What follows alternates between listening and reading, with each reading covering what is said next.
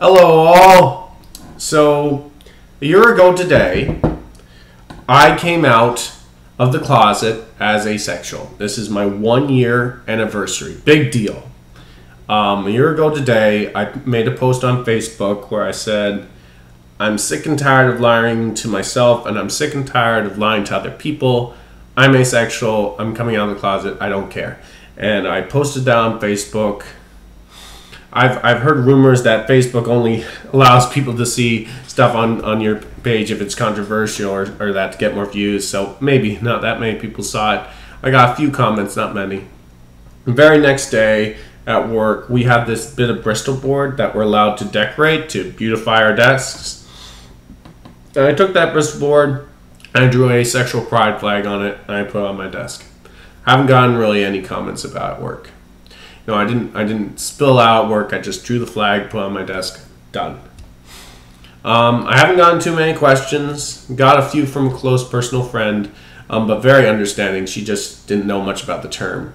And that was about it for reactions to it. But a lot has happened in this 1 year since I came out, personal-wise. I was in a Pride Walk, which was a great experience. It was the first Pride Walk our town had ever had. And there I was, carrying this, the asexual pride flag, for the whole world to see. I know you can't see it too well in this video because it's all tangled and stuff, but I was carrying it. Maybe it's upside down, I don't know. I was carrying it for the whole world to see, and after the Pride Walk was over, someone asked me about it. It's asexual flag, and they asked me what my romantic orientation was.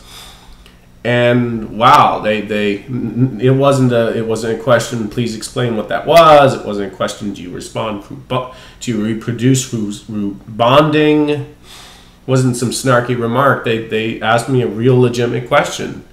That was so validating. It was such a great experience. I've definitely felt a need to support the LGBTQ community a lot more.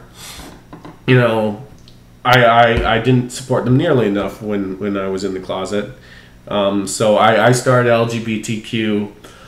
Got a bit of a cold. I started an LGBTQ page on Facebook, showing my support and trying to get people together more. Just a few members, but it's a great experience there. I got an asexual comic book. This is a great read. I've reviewed it on my channel. Shades of A, signed by the writer and artist. Really great little read. I went to 2 asexual meetups, had a great time, resulted in some really epic discussions about movie and media. We saw Guardians of the Galaxy. Great flick. I feel a lot better about myself. When I used to see a pretty girl, I used to think, before I came out of the closet, I used to debate with myself about, oh, you should try to talk to her and you should ask her out because you've been single for way too long. And I'd be like, yeah, but she's cute, but not that cute. I don't feel like asking her out, but you should because you've been single for way too long. And I'd have these long arguments about asking out someone I literally just bumped into, and it was so annoying. Lucky I only find a girl attractive once every 3 or 4 months. Now when I see a pretty girl, I just think, wow, that's a pretty girl, and I move on with my life. Which I can't tell you how good it feels not to kick myself in the back. I definitely feel a lot more brave. I feel like I got a bit of a backbone. You know. But looking into the LGBTQ community has been a real eye-opener. And also, I got a bit interested in gender, so I looked into the feminist community too, and that's been a real eye-opener. There's this page on Facebook called Heterosexual Awareness Month, and all it is posts saying, I hope AIDS kills all gay people. Marriage between men and women is the only one that counts. Don't you just hate queers? And it's just all that. And people have sent complaints against this page. Lots of people complained, and Facebook refuses to remove it. There are pages on Facebook that get set up to point out these horrible pages on Facebook, and Facebook will remove these pages instead. There are, if you go looking for them, there are so many homophobic and sexist and misogynistic and transphobic pages on Facebook that Facebook will not remove, no matter how many people complain on them. It's disgusting. I don't know why Facebook is doing this. Same thing kind of goes for YouTube. Lacey Green made a fantastic video called Sam Pepper Exposed, where she talked about some of the questionable videos that have gone onto YouTube. And there's a reason why every single YouTube video, almost every single YouTube video about women's rights has its comments disabled, and that's because there are so many misogynistic comments made in response. I've experienced that with my feminist video. And it's sickening. It's sickening how much hate is still in the world. And it's almost draining. And before I came out of the closet, I was in this safe little bubble where I could just ignore all this stuff. But it's not right to ignore it. You gotta stand up to it. You gotta fight it.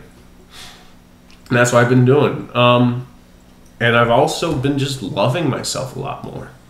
And understanding myself a lot better. And I feel better about myself. I feel braver. I feel bolder. I feel smarter. I now realize how complex and different everyone's sexuality is, and how complex and different everyone's gender is, and how much that deserves respect, and how we'll never understand humanity. It's beyond us. I now realize that everyone is fundamentally different, and you are completely fooling yourself if you think you can categorize people and stereotype people and put people into little boxes. You're fooling yourself. You'll never be able to truly categorize me. I'm unpredictable. And I've realized that, you know, being sex positive, which I am, is not a bad thing.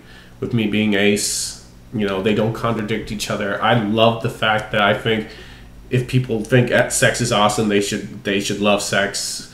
I love the fact that I'm pro other orientations. I love the fact that I try to fight up for the little guy if I can, and you know, I just love me a whole lot better. So today is a day of celebration. As I point out, I think Facebook and YouTube have done some pretty questionable things, but I'm not going to let that get me down. Today I'm just going to be celebrating, and I'm going to watch some horror movies because I love horror movies, and today is worth celebrating. I'm a whole year older.